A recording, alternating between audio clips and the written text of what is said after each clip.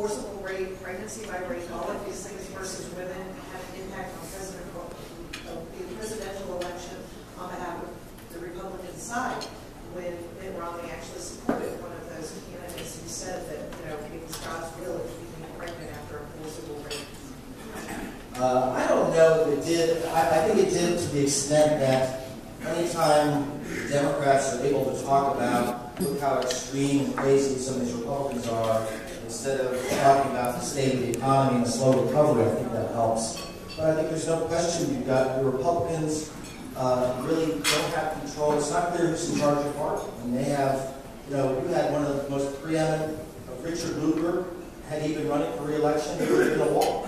And the Republicans had a very good chance of regaining a majority in the Senate. But instead, some of the Tea Party base, frankly, puts up these wacko candidates. It's happened in the last two cycles, and as a result, the Democrats still hold the Senate. So I don't know that it had so much effect on the presidential. Well, in fairness, Democrats have a few wackos that got elected over and all that, but we won't get it. None of us. I do think it matters. Let me tell you why. Particularly young women voters.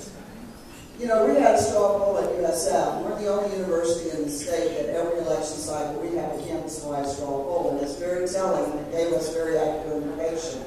But one of the things that we found was when we asked younger voters where they got most of their information from, they said first and foremost overwhelmingly television, followed by newspapers, particularly apps, and low on the totem pole with social media. So if you buy into the argument of television, I think one of the most powerful things, not so much those people that you were talking about, but I thought the Amendment 6 ads featuring young women, that was probably a bit more powerful of a magnet drawing for these younger women voters towards the Democratic side than the gentleman, and I say gentleman kind of loosely, in Missouri, excuse me.